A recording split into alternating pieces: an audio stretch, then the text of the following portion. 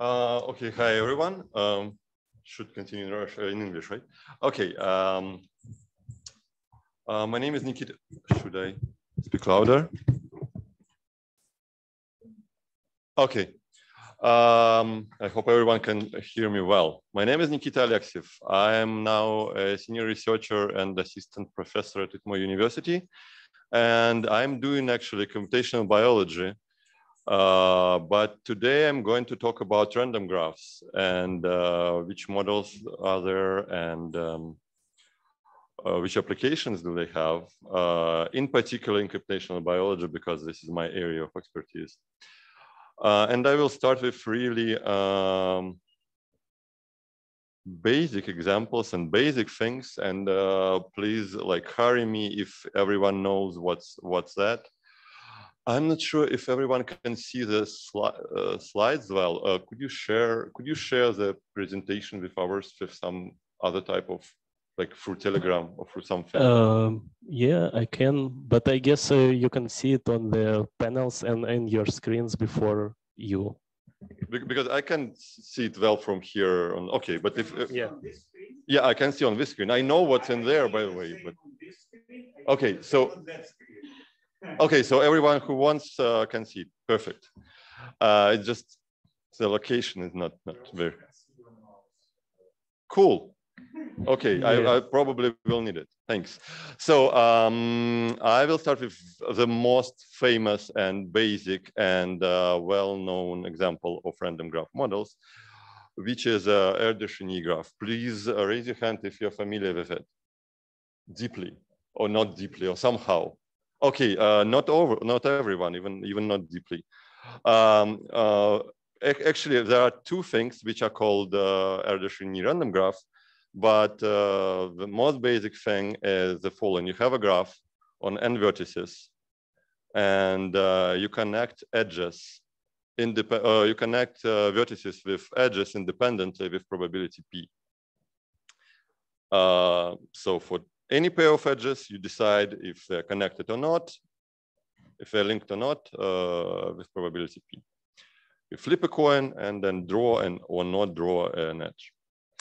Or if in our terms, the graph is equal to, this graph is equal to some particular graph on n vertices with such a probability. There n capital is n choose 2, the total possible number of edges. Okay, and E of G is the number of edges in the graph G. So this is called usually called binomial Erdős-Enyi model because well, you may guess why. Because we have this binomial case, we either have an edge or not, and the number of edges follows binomial distribution, etc., etc. More or less the same thing can be defined as follows. You have a graph with n vertices and k edges, and k is fixed, non-random. And all such graphs has the same probability.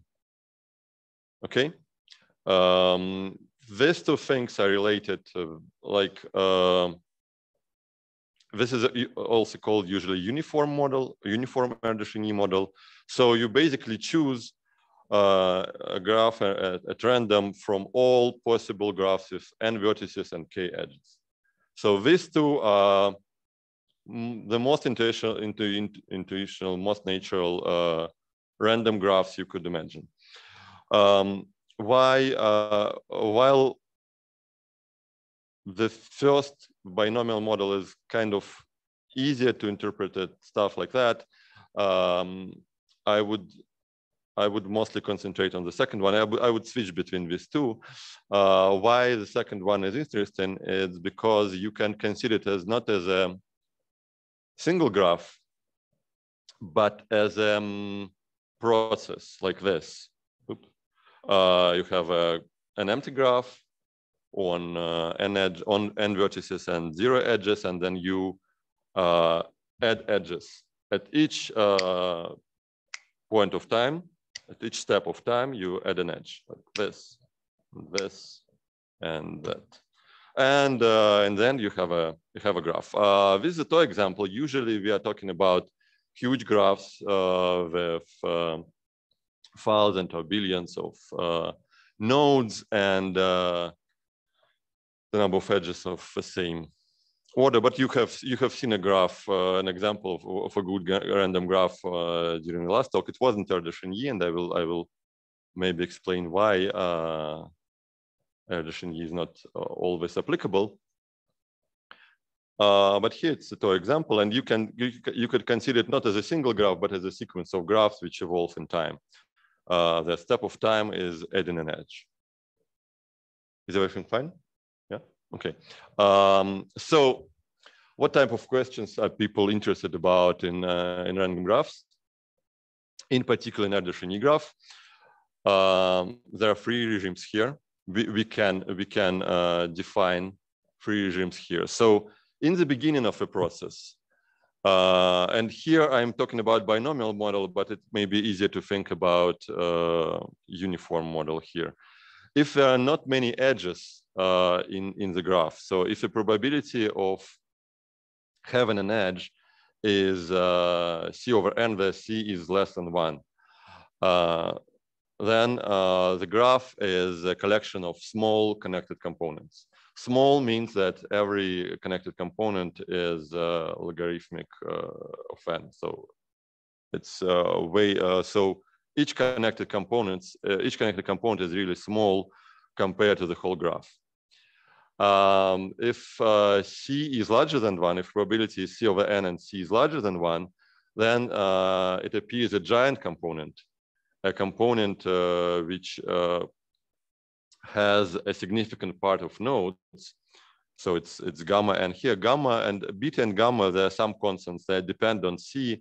They depend on C, and but the thing is, before some critical point, the connected components are small, and after some critical point, the connected component, there is one huge component, giant component. It's only one because if there are two giant components, they would connect at some step with high probability, right? So your graph after this critical probability, your graph is you can think about it as about a giant component of size comparable to n, and a soup of small components of logarithmic size. And but right after the critical probability, it's not connected yet. There is a giant component, but it's not connected yet. And there is another, so there is first phase transition, the giant component appears, and there is a second phase transition, the graph become connected. And it's happened then the probability of having an edge is log n over n. So if it's larger than log n over n, the graph is connected. If it's smaller, then graph is not connected. And by the way, the model is so well known and well studied that you may also find in the literature like how it what is the exactly behavior if C equals 1. So how exactly this component forms, or how exactly the giant component forms, or how exactly graph is becoming connected. So this is the type of questions people are interested in. And this all are results of Erdős and enyi from late 50s. Other types of questions people are interested about chromatic numbers of a random graph. So like in how many colors do you need in order to color the random graph in a regular way? But we are not going to talk about this at all today. Is a question? Yeah, so two small questions. First, are these statements about the second kind of Erdős-enyi graphs from the previous slide? This is about the first one, the probability. The first one. Okay. And it can be translated to the case that the number of edges is given. You just, so on this slide, you may think that K and P are connected with a natural formula like K equals P times n choose 2. No, okay, yeah, it's clear that it's the first one because it only had the P. Yeah, okay. And gamma is, maybe I missed it. It's some constant which depends on C. Mm-hmm. It definitely should depend on C, because if C is large, then gamma is larger, right? So it's, it's interesting how exactly it depends on C, but we're not going to discuss it. So the giant components. But you just don't want to talk about this. So if this known or it is known. It is known. Yeah, it is known. And yeah, thanks for the question. And once again, if you prefer the uniform model, the number of edges is fixed. You may think that critical point there, giant component appeared, it's a time the number of edges is half of number of nodes. Basically, it means that the average degree is 1, right? Make sense? Okay. Let us continue. There is a question I personally is interested in, and it also was, while I personally was interested in 2015, Erdős and Enyi already answered it in 1959. And the question is about the number of trees. And I also, I ask you to give you, I believe you may be interested in this question as well, because I believe parts of it is not known. So what is known? Consider for a while subcritical regime. The graph is a soup of small components. It's natural to think that all these components are trees. Formally speaking, the number of components which have in cycles are asymptotically, there are almost all vertices belongs to trees. Okay, in subcritical regime. So which trees are they? What's the size of trees? Size is a bad word, by the way, because size is the number of edges, and it's, for me, it's more natural to say it's the number of nodes. Tm is the number of trees on M vertices in this graph. So a number of connected components which are trees with M vertices. M is fixed, and n goes to infinity, and k goes to infinity, and 2k over n is finite and non-zero. Okay, so the number of edges and the number of nodes both goes to infinity with the same rate, asymptotically same rate. Then the number of trees fall in this nice formula.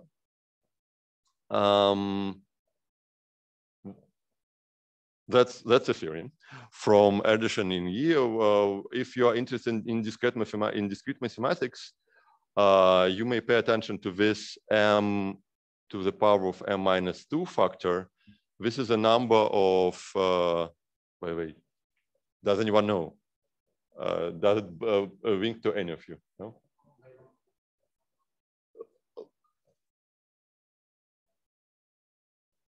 Vertices. Yeah, it's a number of labeled trees on M vertices in a completely connected graph, complete graph. Yeah, this is exactly this thing, and this theorem is not hard to prove.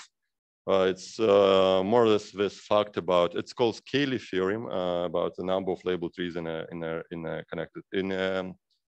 complete graph. It's not Poisson distribution, no. Thanks for this question as well. I'm going to talk about it. It has x in exponent, right?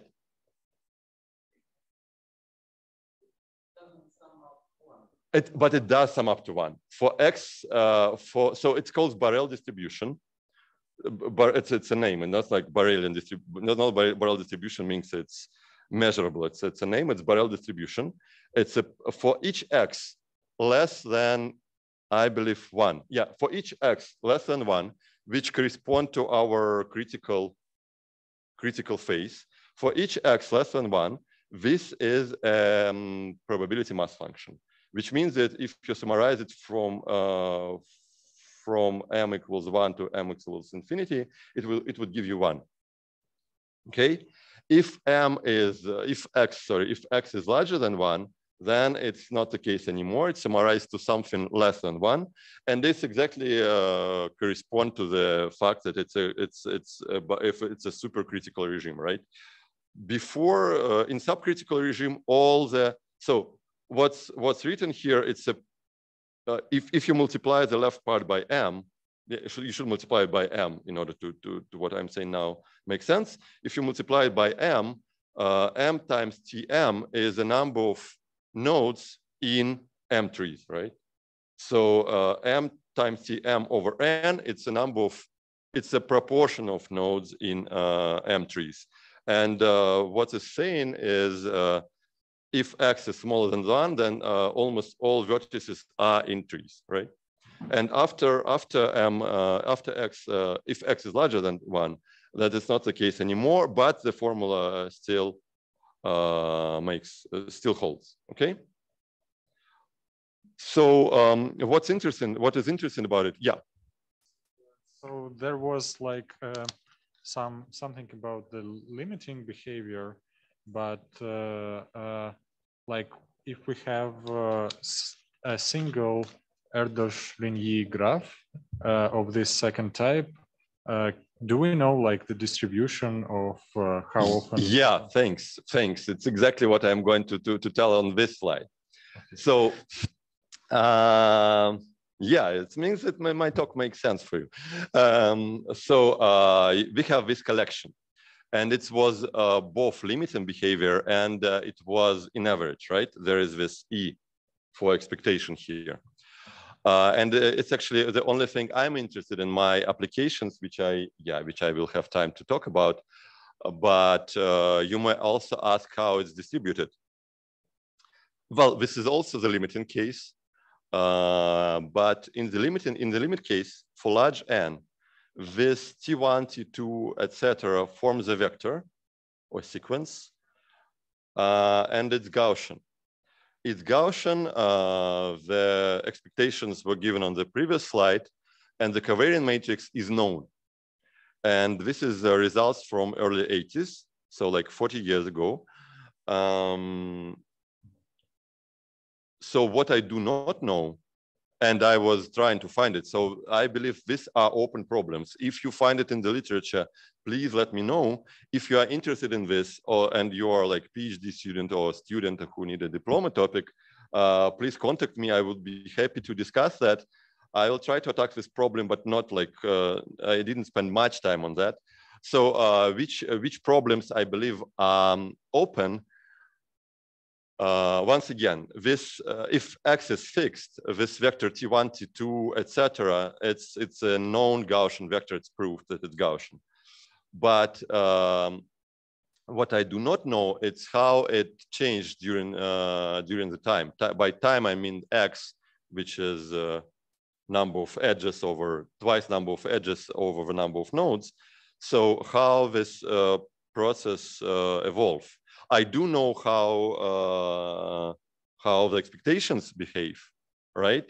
But I do not know how what's the covariance function if I have two moments in time. They have, I don't know, like 1,000 nodes and 100 of edges and 200 of edges, and it's so the same process. How they correlate between each other. And another thing which I know the answer, but I didn't prove it. If we consider the second model, the number of edges is fixed. I believe even variance of Tm is not known, and covariance between Tm, Tl is not known. So and also this same question about the process. So I believe they are Gaussian as well. Their behavior is different from the one from Barbush's theorem, and yeah, and it's maybe not known. Did it answer your question somehow?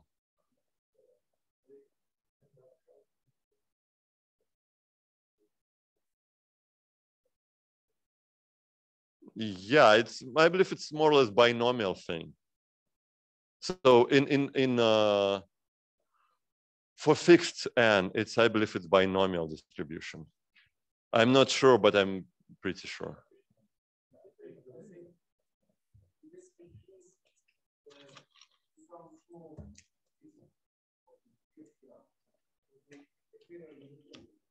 Yeah, that's well, that's not like they're not completely independent, but it's almost independent. But there is a covariance between like the number of trees are not independent. But if you consider a particular set of nodes and you ask like how it iterates with another set of nodes, you may consider them almost independent. That's fair.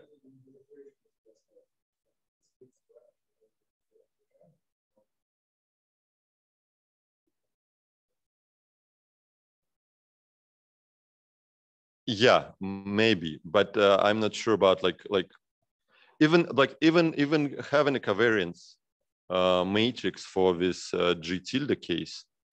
It requires a lot of computation. So you may say, well, I believe it's Gaussian. I could bet it's Gaussian, but calculating the variance and covariances are kind of, well, it's either annoying or it needs a smart idea. I'm trying to advertise a diploma physics here, but I believe it needs a smart idea, because if you're trying to do it straightforward, well, I tried to do it straightforward and I didn't succeed, but I didn't spend much time on it.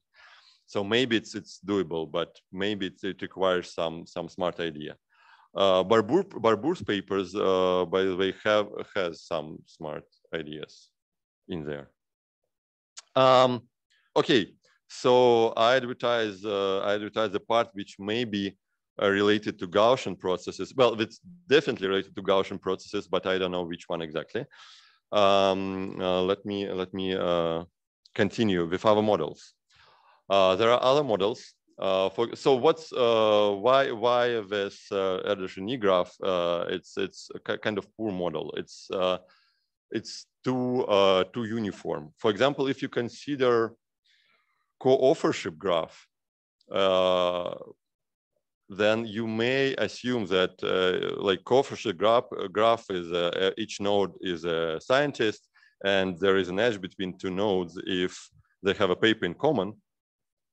They have a joint paper. You may think that there are more productive authors and less productive authors, and it's more natural that the two productive authors have a paper together. Let us consider like one field. It's also natural to say that two biologists would more probably have a paper in common than biologists and, I don't know, geologists. But if we're talking about the same area, this could be the case. To address this idea, there is so-called beta model. I do not have references here, but you may, if you need it, you will find it. It's from, there is a name for that. There are other names for that, but beta model is probably the most common one. So the probability, each node has its own activity beta, and the probability that two nodes are linked, it's a product of these activities over some factor, which oh, sorry for the parenthesis. I hope it's still readable. Yeah. So the probability that two nodes are linked kind of proportional to their activities betas over some denominator, which I do not respect much, as you can see. And why do we need it? We need the denominator in order to have this nice formula for the whole graph, right? Because if you just have a product, you would have some unknown factors in the whole graph probability. And I will talk about this model, about the application of this model, but it's in a bit different flavor. I could not do this. I need to make this evolution analogous for this graph as well, and I'm doing it in the following way. I'm just forgetting about the denominator, and what I'm saying is, so again, once again, I want not a single graph, but I want a sequence of graphs where I just add edges independently. And in order to do that, I start with graph with no edges. On each step, I choose a vertex with a probability pi. I choose now a vertex j with probability pj and form an edge. And the total sum of pi is 1. So it's on each step I choose 2 vertices. This kind of allows loops and multiple edges and stuff like that. Well, okay, we could live with it. It doesn't change the model dramatically. So this is analogous. This is a better model analogous of the uniform model. Okay.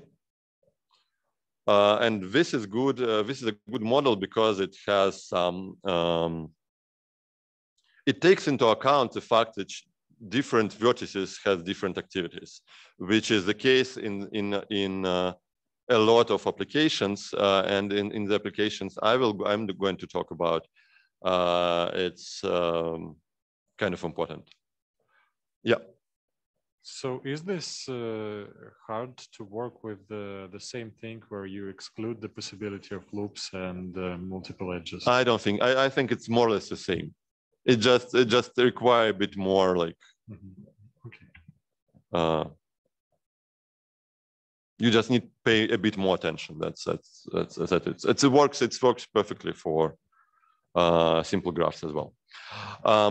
Okay, so how this pi I chosen so for the theorem I'm going to show you on the next slide. I hope we consider pi are distributed according to Dirichlet distribution, which is a uniform distribution on a simplex. I'm going to show it what's that.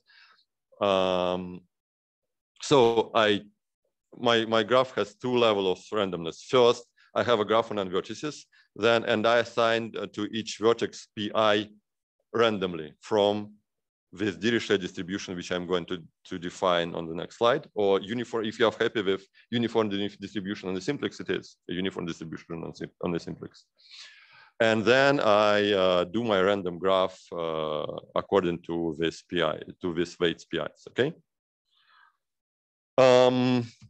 What's Dirichlet distribution? It's a uniform distribution on a simplex.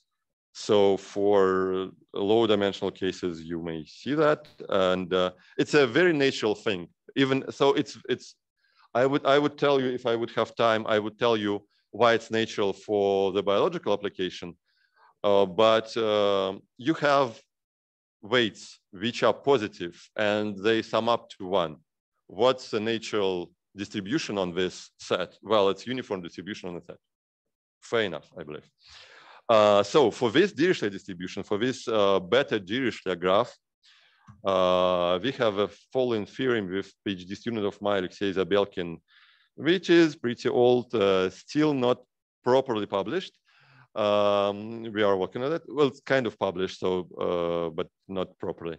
I will show you the version which is published. Once again, we counted trees. We counted trees.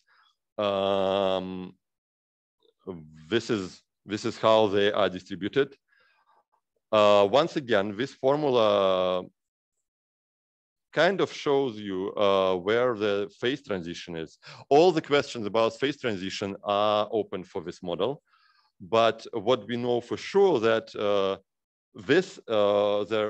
right-hand side part, right-hand side formula gives you distribution as far as x is less than 1/2. So if x is less than 1/2, there is no giant component in your Dirichlet graph. If x is larger than 1/2, there is a giant component. Yeah, that's what this is what this formula gives you, and except it looks nice. We do not know when the graph became connected, but it's natural to assume it's become connected way later than in Erdős-Enyi case, because with this, in this Dirichlet case, the smallest, there is a vertex which is the most, how to say it, introvert guy in your graph. and its probability to make a contact is of order 1/n squared. So it's natural to assume it wouldn't connect to the giant component until the number of edges is of order n squared. But the giant component became earlier than an Erdős-Enyi graph. So graph become connected later, but giant component appears earlier. Once again, if you're a discrete math fan, you may like this 3m minus 3 factorial over m minus 1 factorial over 2m minus 1 factorial. Does everyone know what this is? I believe not, because it's way, way more exotic. This number are called Fus-Catalan numbers. Once again, this sequence defines the probability mass function as soon as x is smaller than 1/2. And these Fus-Catalan numbers, I believe a lot of you knows what Catalan numbers are, right? Yeah, these Fus-Catalan numbers, they are the numbers, they're enumerated. Similar types of objects. For example, the enumerated paths, which has steps up. They can go up by 1 and down by 2, and became above the x-axis, and have a particular number of steps, right? You're familiar with Catalan numbers, similar Catalan numbers interpretation. If you are not, just read about it, because I have less than 15 minutes. Another thing, it's enumerated, this should be clear, this enumerated quadrangulation of 2m plus 2 gon. So Catalan numbers enumerated triangulations of n plus 2 gon, and this enumerated quadrangulations of 2m plus 2 gons. And they enumerated also M-array trees in the same fashion as Catalan numbers enumerate binary trees and a lot of other stuff. And I particular a big fan of this object. My diploma thesis was about random matrices, and these Fus-Catalan numbers appeared there in a completely different context, and they are moments of some distributions as well. I don't have time to talk about it at all, but if you are wondering, I can give you, it was like a spy movie, because like it was 10 years after I defended my diploma thesis, and these Fus-Catalan numbers appeared again. So they're kind of following me, but they're nice guys, so I'm not afraid of them. And there are a lot of nice combinatorial interpretations. Nice story, I believe. So that's why I was sharing you this theorem we proved. Yes. Yep. You can infer where the phase transition happens from this formula. I mean, when the giant component appears. How can I see that? You cannot see it directly. The thing is, if you summarize this guy from from 1 to infinity, which gives you the part of vertices which belongs to trees. This gives you 1 if x is less than 1/2, and it wouldn't give you 1 if it's larger than 1/2, which means that it appears a giant component. And to get that, you need to know the properties of these special numbers, yes, and yeah, but this this thing summarizes, by definition, summarizes into hypergeometric function with some parameters. And this hypergeometric function, I will show it later if I would have time. This hypergeometric function is equal to x if x is less than 1/2, and something crazy if x is larger than 1/2. Okay? Yeah, sure. Yep. Yep.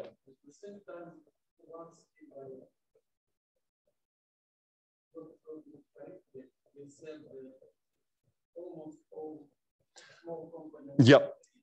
Yep. May I understand this theorem just as the number of components with m elements? I think so, yeah. I believe there are the number of components which has small number of nodes and have cycles are distinguishing. So the amount of them. Yeah. But for the reasons I would probably have time to talk about, I like to call them trees. But yeah, you may consider them as just connected components of order M. It's important to distinguish order and size in graph theory. Order is a number of nodes. Okay. Order is a number of nodes and size is a number of edges. And it's important because if you're using some Python and you ask about size of your graph, you may be surprised and you may spend like several hours in order trying to understand what's going on.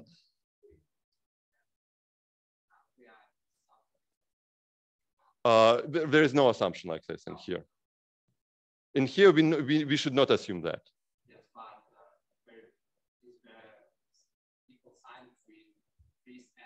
No, there are no equal sign between, well, for small components, yes, even in supercritical regime, yeah. Okay, I do not know nothing about their mutual distribution. Like covariance matrices, are they Gaussian? I don't know actually anything about distribution. I just know the average. I could bet it's Gaussian again. I have no idea what's the variance. I have no idea what's covariance. If you like this type of questions, please and you're a student or PhD student, or you have students or PhD students, please contact me. Okay, applications. Applications of random graphs. The paper of Erdős and enyi was written in 1959. And until late 90s, it wasn't a big deal. Now it's the most cited paper of Erdős, which is a big deal because Erdős has papers and they are well known, and it's the most cited Erdős paper. This slide is, by the way, old. It's 1.5 years old, and now it's about 18,000 citations. So the interest to random graphs is growing. It's growing from social networks, like Facebook and stuff, economics, and blah, blah, blah. For social networks, all this assumption, both beta model and Erdős and enyi model is not good enough. You need to consider scale-free, so-called scale-free random graphs. The powers of, the degree of each vertex, the degrees of vertices are distributed with some polynomial law. Here it would be binomial law, and it should be polynomial for Facebook. But still, it's a random graph with some other properties. If you know the small word hypothesis that any two people, there is a chain between any two people within 6 handshaking. Handshaking are not allowed anymore in 2021, but some kind of social interaction, like Zoom calls, modern analogs of handshaking. This is something from that. How fast tweets are going around the world is also like based on random graphs. Applications. In epidemiology, it's similar to social networks because we spread viruses based on our social context. By the way, this part about phase transition, it's extremely important for epidemiology. If epidemiology, so what's epidemiology graph? The vertices are people, and there is an edge if one spread a virus to another. What this phase transition tells us, it tells us that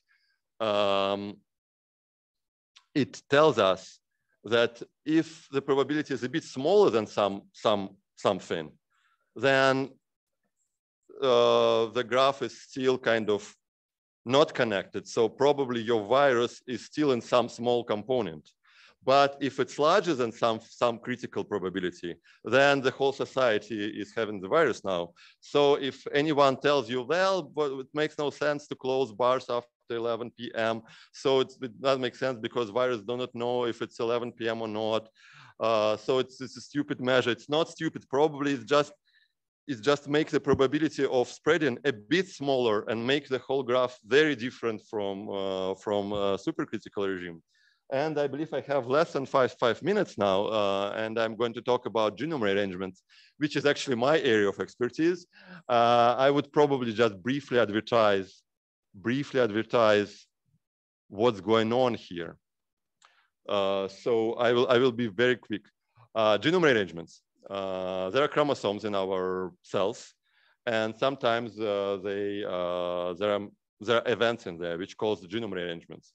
You may know about mutation, then some letter ACGT is changed to another one. This is a different thing. This is the thing, then a part of chromosome just rotate, or two chromosomes exchange their parts. And people are interested in questions like, well, we have human X chromosome, mouse X chromosome, and rat X chromosome. They have huge parts which are common between genomes. So if you consider X chromosome of human, it's just a part, and you cut in some there and make a puzzle from that. From that puzzle, you basically may assemble mouse X chromosome. Biologists would kill me for this analogy because it's very rough, but very roughly speaking, it's true. So our chromosomes is kind of mosaic reordering of between different species is just mosaic reordering. And the questions people are interested in, they're like, well, how many of these rearrangements happen between human and mouse? Okay, makes sense? And how random graphs can help here? Let me skip this. Well, they form a so-called breakpoint graph based on this. So I have two genomes. I built this breakpoint graph, which I don't have time to explain what it is, but we do it. And it's graph. It's built on based on two genomes, and it consists of cycles. And well, what's the theorem? Theorem is, and that like how it's changed during this genome rearrangements. It's in this graph, just couple of edges removed and couple of new edges added in order to make the matching of the same set of vertices.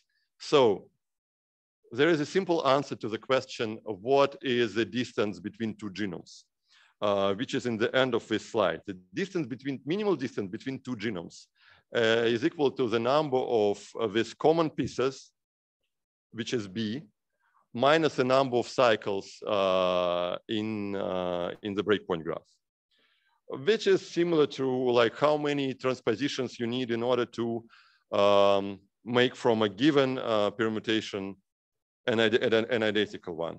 You count the number of cycles in transposition and the number of steps you need, the number of swaps you need is equal to n minus number of cycles. This is a very similar situation, but cycles are different. And but everything else is more or less the same. But, and I have 1 minute, I will give you a question and I will give you an answer. There's a question. This is a minimal distance, but there is also the actual distance. The actual distance, like how many genome rearrangements actually happened during the evolution. And based on our simulation, and I wouldn't give you details how we made these simulations. If you have a genome and start to perform genome rearrangements randomly, and we did k genome rearrangements, we would see that in the beginning, these two, the minimal distance and the actual distance are the same. But after some point, actually this point x equals 1/2, and it's exactly 1/2 from our theorem, these two distances, the minimal distance is underestimate the actual distance. You can see that from the side, right? And yeah, this is based on this random Dirichlet random graphs. Let me skip this and this. This is analogous of our theorem in this genome rearrangement case. So we counted number of cycles in this breakpoint graph, and there is a bijection, almost bijection between cycles in that graph and trees in Dirichlet graph. And so we use both Erdős-Enyi model, the first one, and Dirichlet model, the second one. And it allows us to predict the actual distance. If you give him one extra minute, I will send you two nice slides, and it's it, okay? This is, by the way, this ugly hypergeometric function which equals to x as far as x less than 1/2. If you're interested about it, contact me. I will discuss this. We tried two nice slides to finish.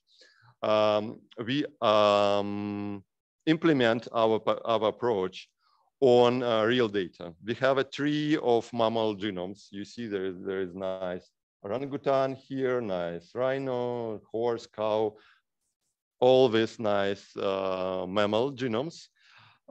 Some other people in 2017, they reconstruct their block structure. This mosaic I was talking about when we talk about mouse, rat, and human. So they did it for all these species. And this allows us to tell if minimal distance is good enough. Because if you have minimal distances, it's a matrix between, like, for any pair of species, we have a distance between two species, and we could estimate it as minimal one or with other method.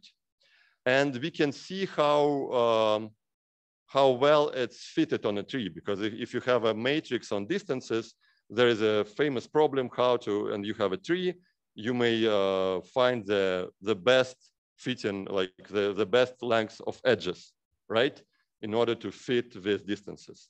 So we did it for this tree, and for this species, we estimate both minimal distance and our distance. And for minimal distance, you may see that it's underestimate, like if we have minimal distances and then we estimate it through the tree, we see that it's underestimates, minimal distances underestimate the real distance. And in our case, the mean error is equal to 0. So it's distributed at around this line. It still can be discussed, like, is this, if its fitting is good enough, but there is no systematic error in this estimation anymore.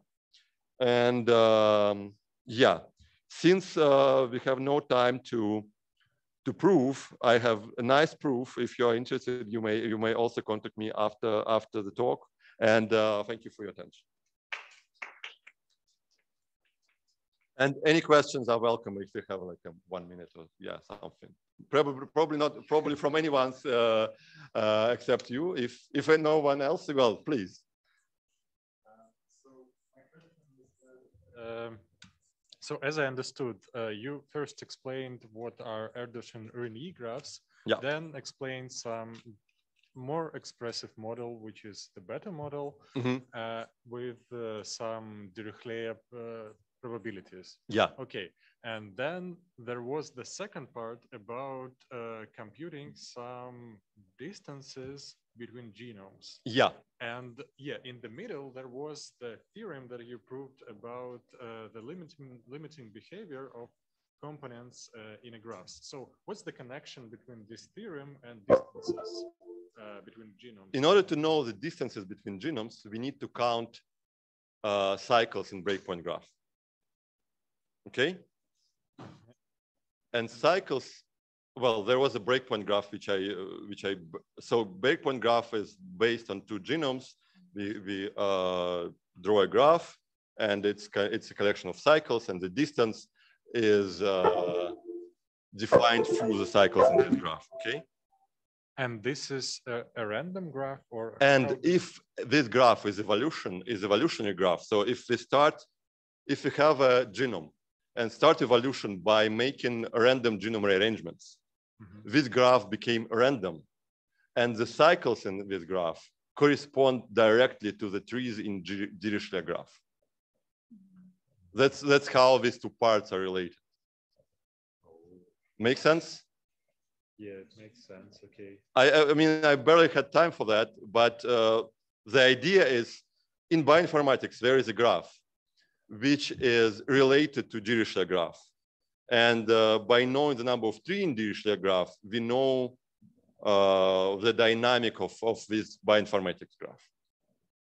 Okay. Make sense? Yeah. Yeah. While Katya left, maybe we have time for one more question. Okay. I have one. Well, let's talk after the talk. Thanks so much for listening.